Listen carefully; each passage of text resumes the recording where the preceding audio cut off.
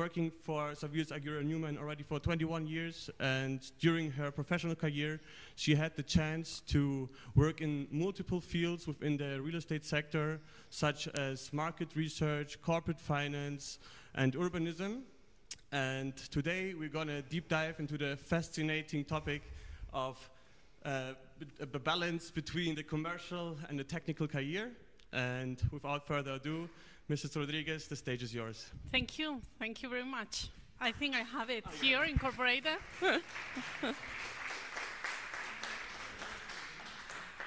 I was telling Claudia that this is more difficult than being in the class or even giving a conference about, I don't know, whatever market you can think about, because I'm not used to talk about me. So this is completely new also for me. And I have a confession to make here, is that I never thought I was going to work in real estate. In fact, I started my studies as an industrial engineer. After 3 years, I turned around completely and made a change in my career and started economy. So I graduated in economy and end up, for that graduation, I needed to do a trainee. And I had the chance to do that trainee first in the financial department of El Corte Inglés, the department store, and then in Aguirre Newman. So I got to know more about real estate. It was my first touch with that industry, and I liked it. So when I finished my career, I had the chance to work for Fiat, the Italian automotive company. And actually it was a very tough decision for me, because they came here to Spain and they chose only 3 people among all the universities, all the graduates in engineering, economics, and businesses. So, but then I thought, okay, what do I want to do? Do I want to be a number in a huge company, or do I want to be maybe someone in a very, very small company? Because at that time, Aguirre Newman was a local real estate consultancy firm, and with less than 100 people working there. So, unlike you, I never studied real estate. And one of the reasons I didn't study real estate is that in that old times, because I'm quite old, there wasn't a career. There was no university in Spain teaching real estate. That was something you couldn't study. There was no option at all. So I never got the chance to study real estate. And actually, I started in this consultancy firm in the financial department. So I didn't have any contact with the real estate industry either, because I was responsible for paying the bills of the company. Nothing to do with buildings or with investors, nothing at all. I had a pile of invoices on my desk that I had to photocopy first. Then I had to register the invoices in the system. Not accounting them, just register them. And I had to find the authorization, written authorization of each of the people working in my company that were responsible for that specific expense. And then pay the bills. And by pay the bills, I mean writing the checks, because at that time there was no automatic electronic files. You know, I'm a dinosaur here, completely different from what we do now. Now I don't step in a bank. I have all my accounts here. When I started in this business, I had to write the checks one by one. And that was my responsibility in this company at the very beginning. And then I was about to resign because it was really boring. Imagine having a pile of invoices and just doing this one day after another. And I was at the photocopier, and my boss, he was the financial director of the company, had a meeting. So he passed by and he said, "Good morning, good morning." And I was there just photocopying all my invoices because I had to take them to each of the professionals in my company and had written approval to be able to pay them. So he came back after 1 hour. He said, "Hello, are you still here?" "Yes, I am." Okay. He went by and again had another meeting. So again, and the fourth time he passed by, he stopped and he said, "What the hell are you doing here? You've been all morning here in front of the photocopy." And I said, "Okay, this is the process I've been told to do." And he said, "Is that right? And is there not other option to do this thing you are doing to pay the bills rather than spending one morning photocopying all the invoices and then get written approval, going one by one to each desk asking for written approval?" I said, "I'm sure there is, but nobody asked me before." He said, "Okay, I'm asking you now. So if you find there's another way to do this job in a more efficient manner, please come to my office next week and tell me how to do this." So I started thinking how to do my job in a more efficient manner and less boring. So I did some research. I thought about the different options.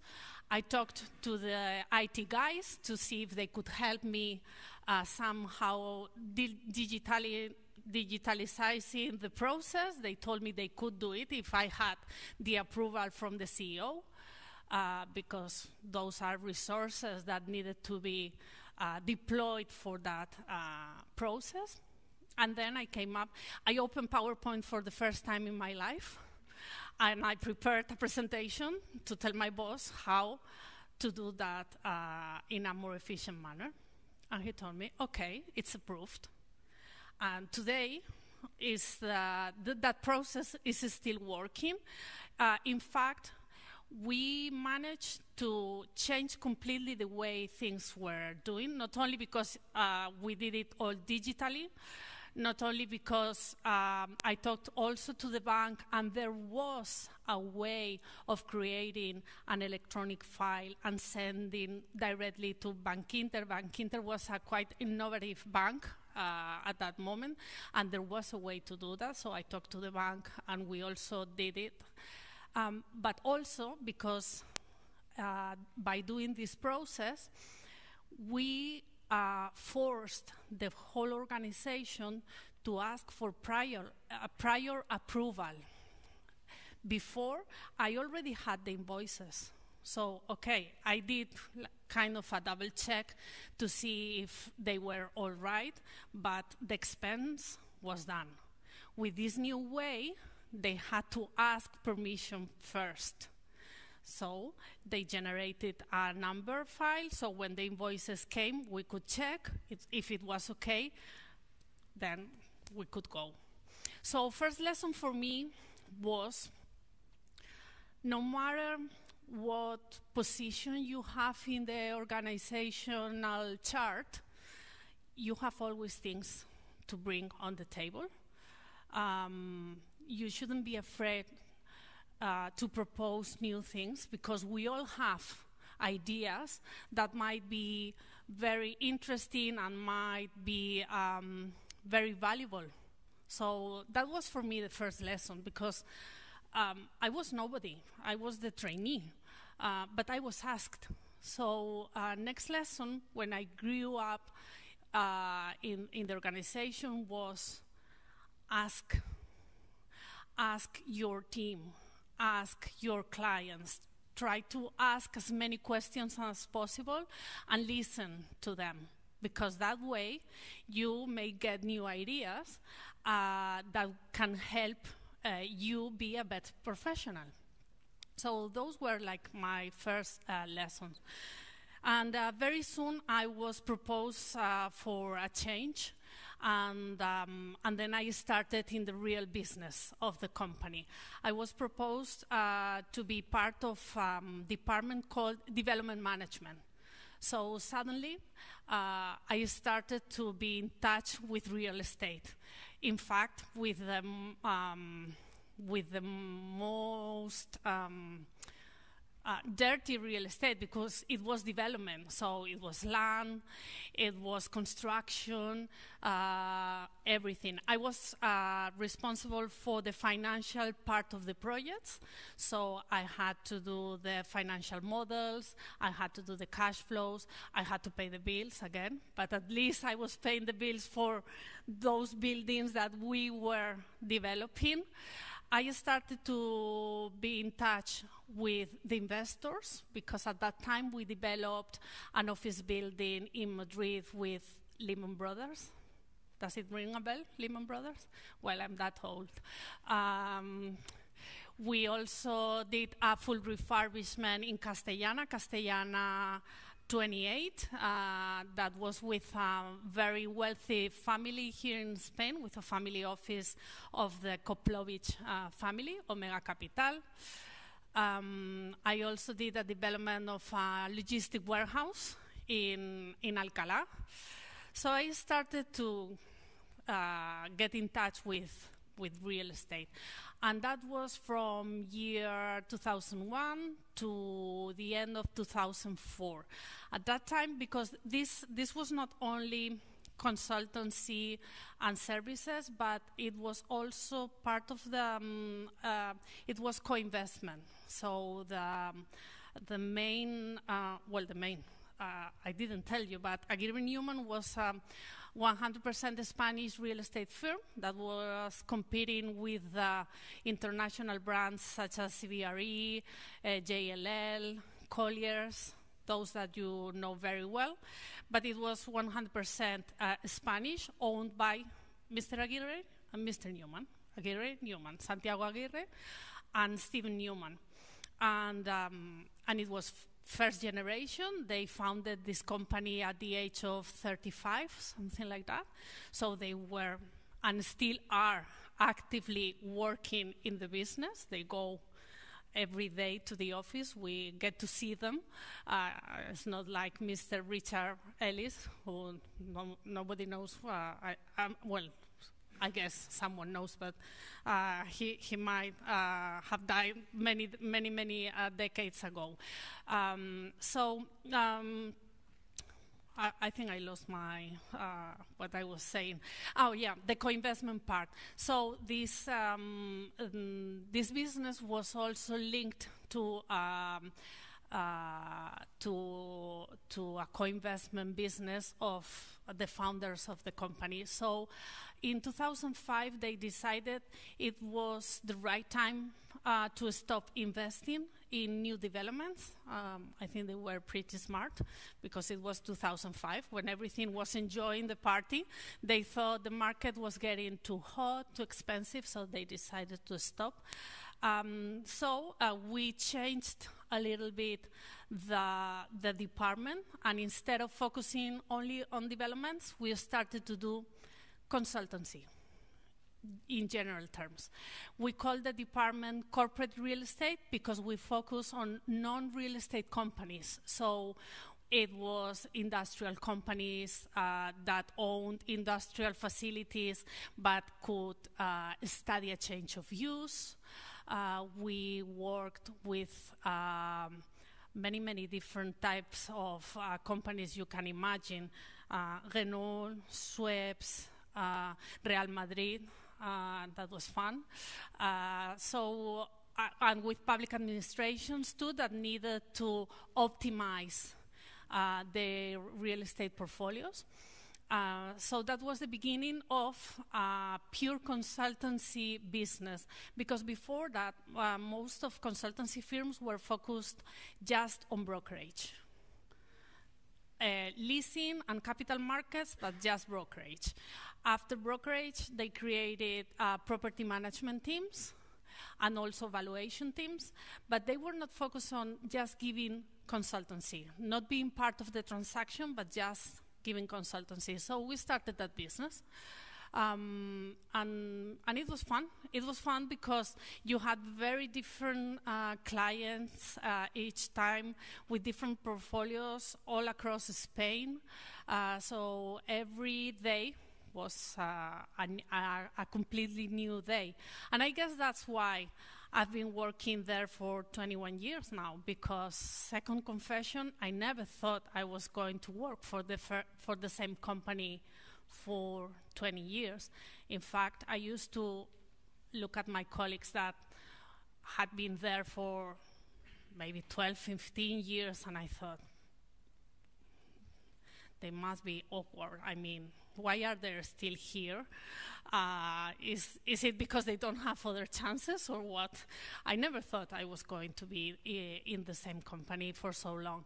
But if I think about it, it is because I've never got the feeling that I was getting bored, because I was doing every day different things. So that business grew and grew. Our teams already grew, and what it started as a small department became a division, not only with corporate real estate, but also with valuations, with town planning consultancy, with corporate finance, and with research. So all of those departments together were part of the consultancy division. And then I became a member of the board of directors. It took me 7 years to get there, from trainee to the board of directors. That was year 2007. And then, I had a lot of responsibility because of the valuations and town planning. You don't mess up with that kind of things. You have to be very cautious of that responsibility. And 3 years later, I became an equity partner of the company. That was a really big surprise for me. Santiago Aguirre and Steven Newman told me, well, we would like to have lunch with you. And I was like, what for? What did I do? I actually thought, what did I do? I didn't think it was for good. And I was amazed. I didn't expect it. There were only 3 equity partners, directors, apart from Aguirre and Newman. So I wasn't expecting this kind of, it wasn't structured. Like, okay, once you are part of the board of directors and after 3 years, if your turnover is 10 million, then you get the chance to be an equity partner. It didn't work like that, so I wasn't expecting that. And that was a change, because suddenly you start looking not at your business, but at the company. You stop being focused just on your results. Even though being part of consultancy, you never have the chance to focus just on your results, because consultancy is nothing or everything, as you wish, because you can touch a little bit of everything. But at that moment, your mind changes completely, because now you're responsible for those, in a small part, of course, but those 350 people working there. So as important as it is that your division goes well, it is that you find also opportunities for the leasing logistics department, or for the architectural department, or for property management. The same for Madrid, Malaga, Barcelona, or Lisbon. So it changes the way you look at clients, the way you approach at clients, and you've seen, I started being with a very technical career. I was financing. I was the one who could do the most sophisticated financial models in the company, and there was no step where everything changes, but day by day, because you have contact with different clients, because you have a holistic view of the sector, you start seeing opportunities elsewhere, and you start connecting the dots. So it's not just what you usually do, but other things. And there are several points where, now that I see it backwards, I wasn't conscious at that moment, but now looking backwards, I see that there were like these moments where things start to change slightly. One moment is when you are a director for the first time, so you are responsible for a team. So that's the first thing. And at the very beginning, you need to learn how to deal with a team, which is completely different. You can be a very good valuer, architect, financial modeler, whatever, and you don't have a clue how to manage a team. So it is like the first big change. You have to think the way you work, because you're not now responsible for a team. You have to learn how to delegate. Nobody teaches you that, or at least nobody did that with me. And you make a lot of mistakes. But you need to rely on your team. You need to give them the chance also to be wrong. But you have to be near them so you can help them because they will make mistakes. But you need to give them their space. I think that's one of the things I value the most of my career in this company. I was always given that space to express my opinions, to be right or be wrong, to try new models, to try new business lines. And that's the way you grow, and your business grows with you. So that was like the first big change in your mind is, okay, now I have a team. Next change is you stop, or day by day, you do less of technical work, you do less Excel, you do less PowerPoints, and you start to go out and see clients. Sometimes you present work that has been done by your team, but you need to be really sure that your team is there and they've done a good job. And your job is just presenting it for example, to the board of directors of the Real Madrid, like a huge meeting room with all these people, and that's your job. And you are responsible for the work of dozens of people, architects, engineers, everything, and you're there just to present it. That's your job now. The same as now, as a chief commercial officer, my job is first understand the market, see who the players are, connect with them, talk about the market, also listen to them, understand their needs, and connect the dots. But then it is someone else's responsibility to do to develop the project. So there's this moment also, this is like the second moment, where you feel you're losing the touch with the projects, because you feel very comfortable when you are in a project, you know all the things that have to be done, but then your job changes a little bit, so you are now responsible for connecting the dots, but then someone else has to do the project and get all the attention, the presentations, and everything. And you need to focus on the next project, because your job is new business in the company. So, and still be very close to the client, so that you know if the job has been done correctly, to get the feedback, and to create a long-term relationship with those clients. That's another key point, I think. And at that moment, you start changing your priorities. So you start, for example, going to places you never thought you were going to be. I'm, for example, now vice president of the British Chamber of Commerce in Spain.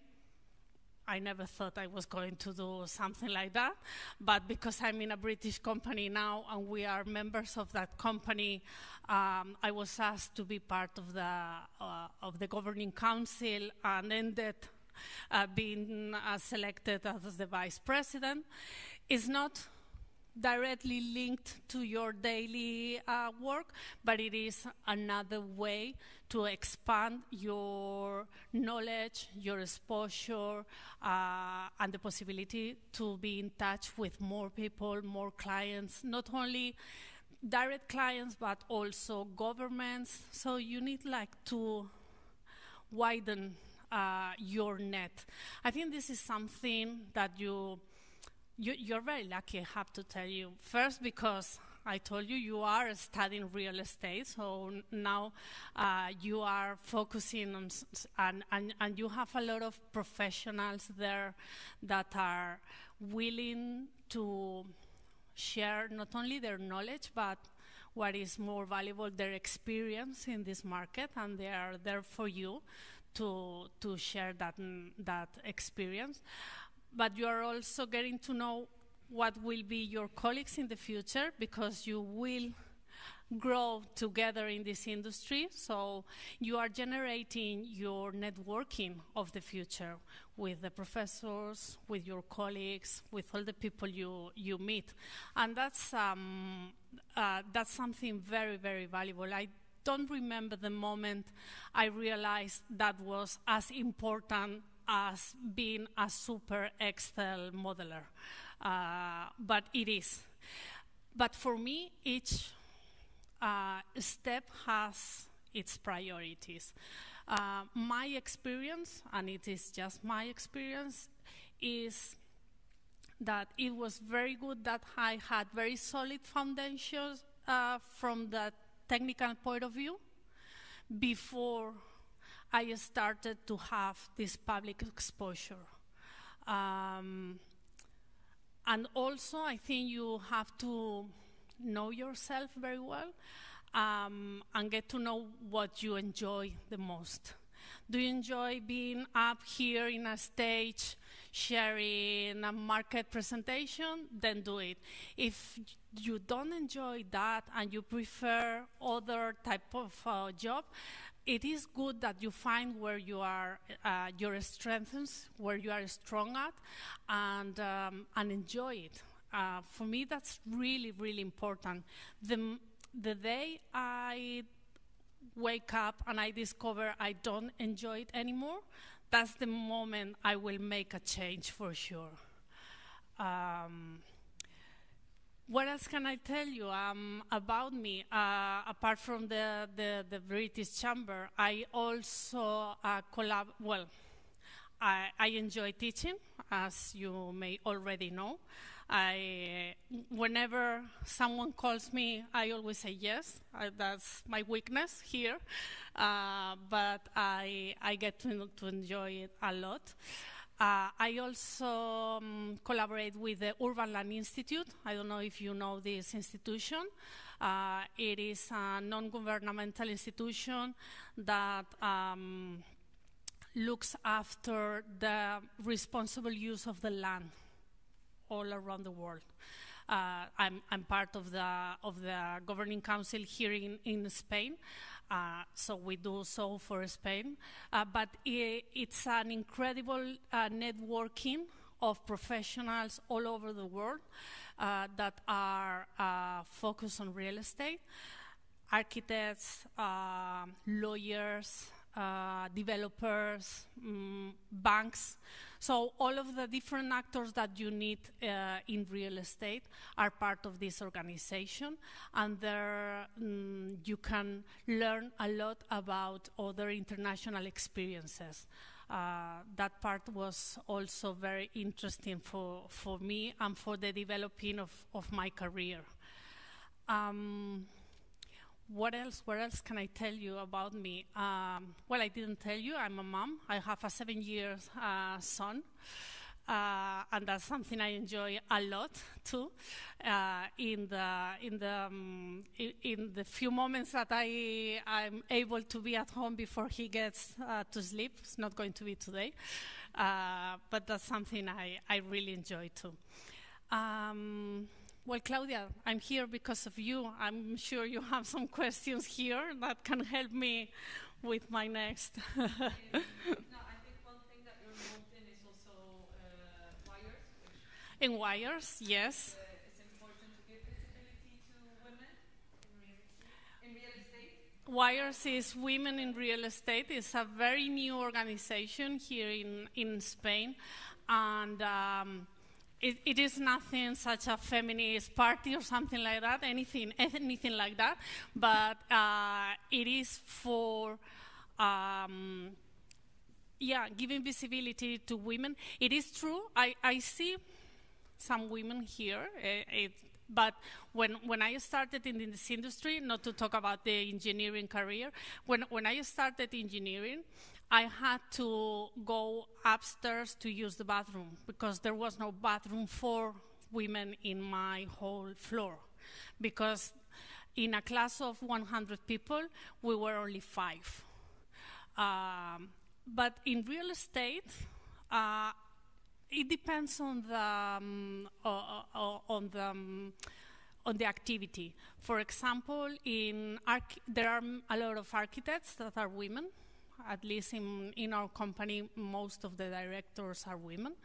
But when it gets to the capital markets and the more financial side of the business, you find less women. And I think it's just because they don't have references, female references. So this WIRES organization is just to show there are women that are directors in this industry, and to show that it is a possibility. It is not a male activity at all, and that's our view there.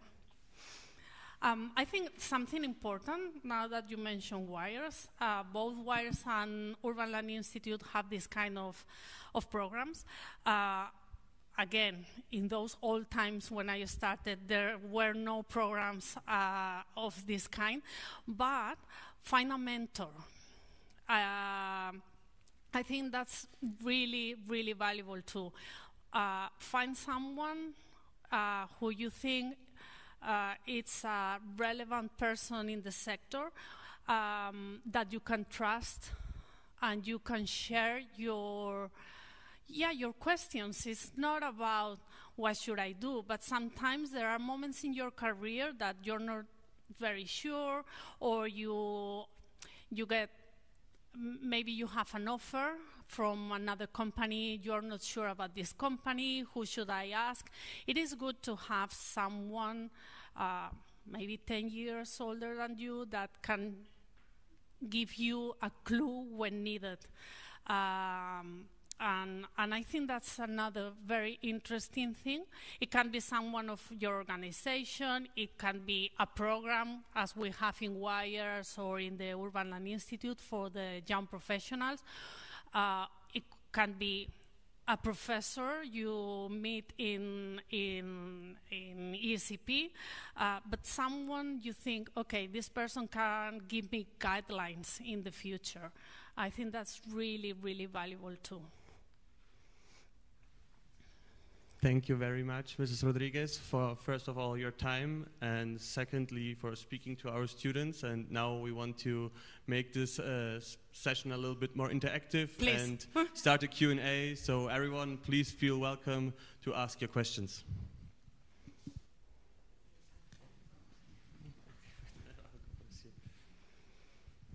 Hello, thank you so much for being here.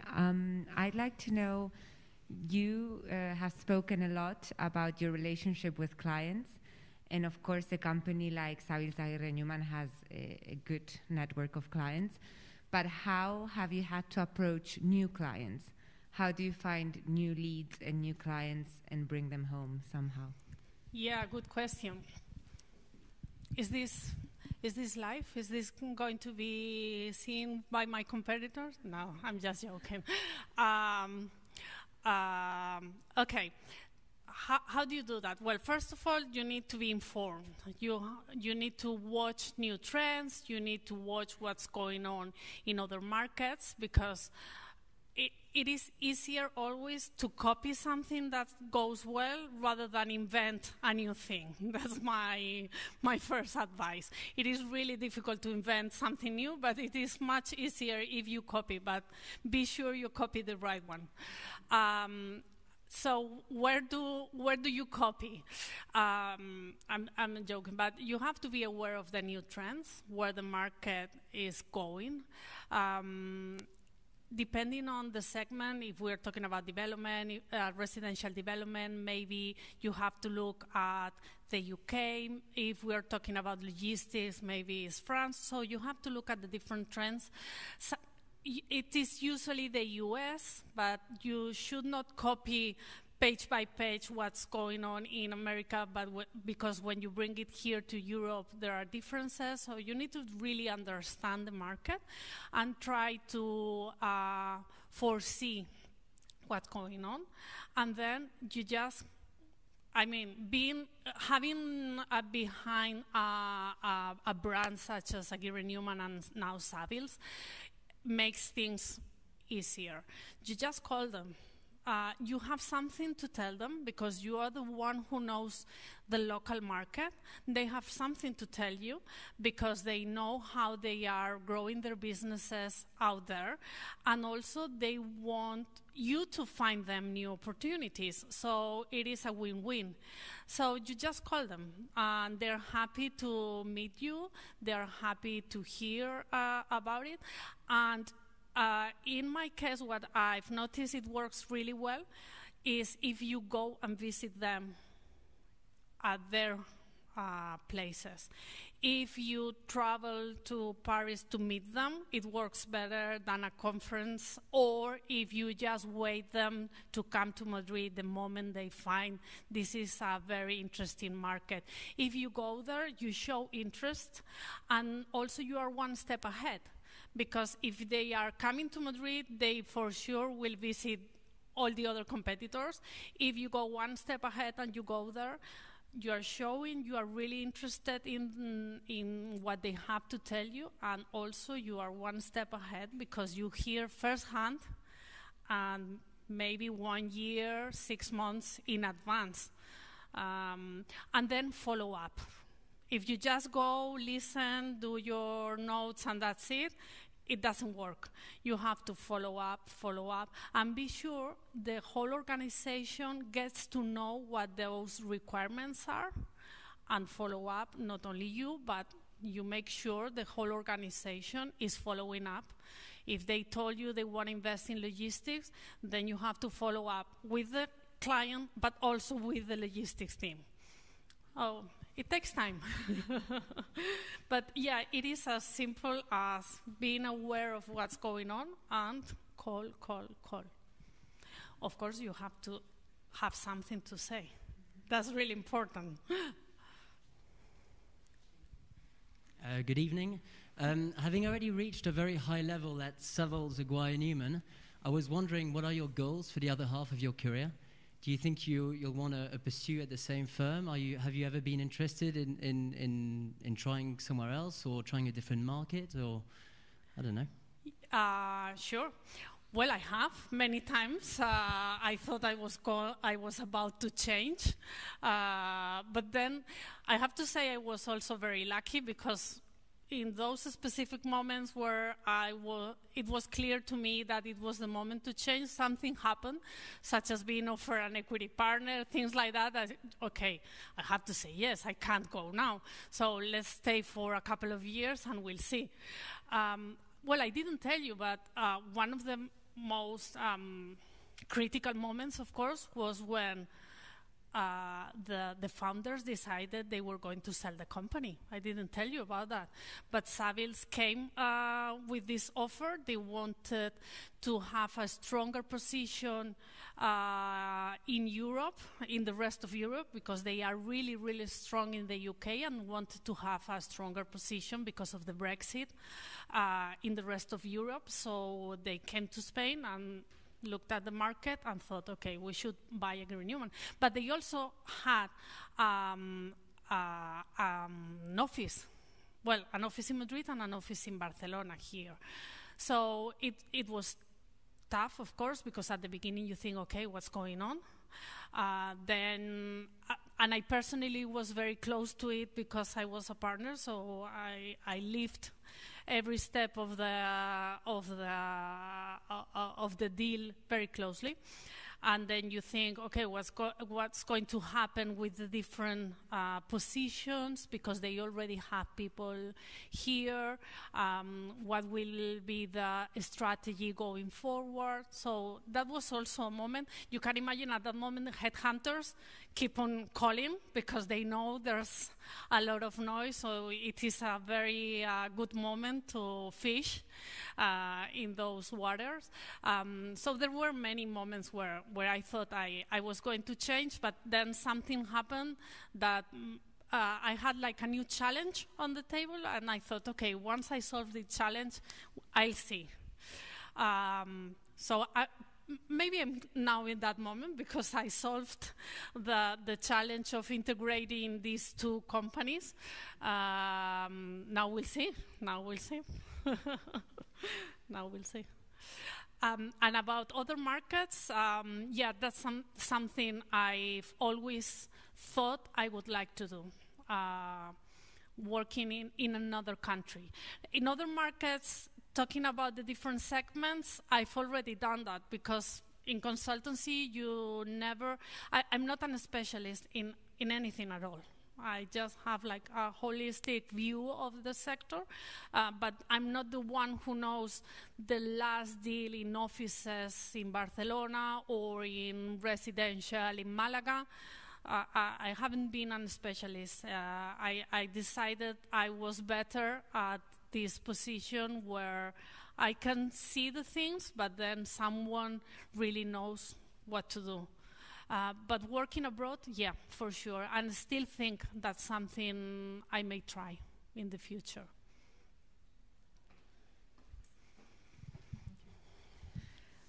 This goes kind of both ways. So I'll just move a bit more here so I can look at you. I asked Susana to join us because I met her, I think, like 3 years ago. And I actually had an interview with her. She was the first person at Savills Aguirre Newman, I worked there before, that I met. And I was super impressed. The smile, the attitude, the knowledge, the multitasking that she had. She has a technical studies, but the moment I had an interview with her, she told me, wait, hold on a second. I want you to have another interview. And she had me have an interview with the healthcare team, which is then where I started working. So even then, she was already having this vision in which she's connecting the dots. And I thought that was super valuable because she was at the time looking for someone. They didn't know what really, but they were having an interview with someone, which was me.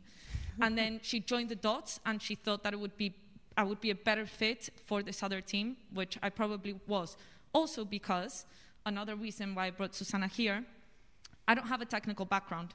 I did the MIM in the SEP, and before I had done business. So I didn't have this technical background that, you start with a super financial background or I'm an architect. I didn't have that. So by going into such a specific asset class, I was already finding my knowledge. And with Susana, we've had a lot of projects in which she had a client from other sectors that they were investing in, and they're like, we have a really good healthcare team, and that's where we would pop in with a very specific knowledge.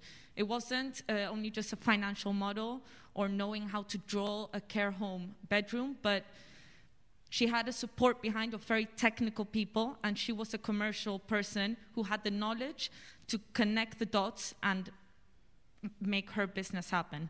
So I think it's super important. She's also one of the people that she was mentioning before, like mentoring. For me, Susana, because of my personality and because of her background, she's one of those people that I think I can talk to because I think she understands the way I am. And I thought it was very interesting because I have spoken to a lot of young people who are architects, for example, and they want to go on to real estate. They're doing a master, or they did last year, a master in real estate, and they're trying to understand how they can get that business side when you have such a technical background, or they're super into finance, and they don't just want to do finance, but they want to apply it to real estate. So it's these kind of studies and then professional environments where you can really make things fit. And I think that Susana is a super good example of how you can have very technical studies, start in a very technical career, and then go on to be a fully commercial person who knows about everything, can join the dots about everything, and knows exactly who to go to when they need something a lot more specific. So just to encourage you guys to ask any specific question, even if it's personal, not too intimate maybe, but if it is personal, hey, I did this and I'm trying to do this, what do you see? Like, she's met so many people that I think she's exactly a kind of person who you can ask an opinion. She won't have the golden key, but I do think that, you know, well, drinks on me, Claudia. Thank you for that. Et voilà, Susana. You're invited. You can have whatever you want. Alrighty. Thank you very much, Mrs. Rodriguez, for sharing your points of view and taking the time speaking with our students. And as a little sign of gratitude, we would like to give you a present. Oh, thank you. Thank you very much.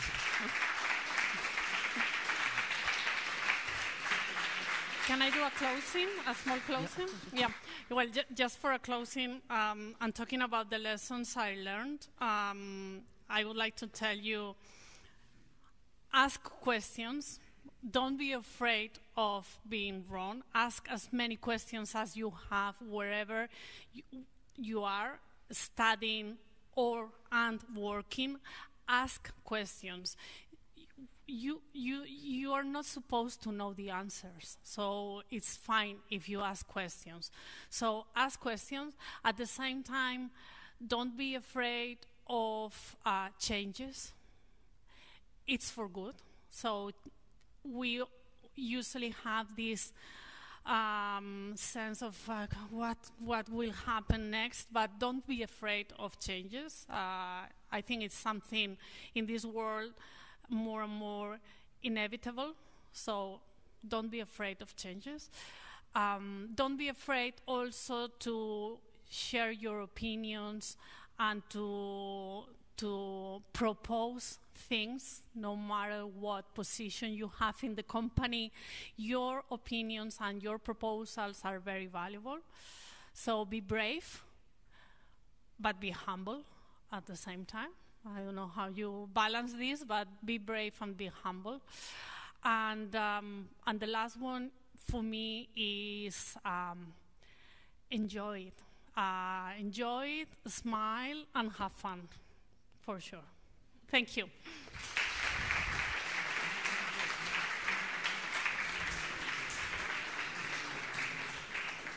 Okay, everyone, now it's time for the buffet outside. So please go outside, grab a drink, grab something to food, and most importantly, network. Thank you.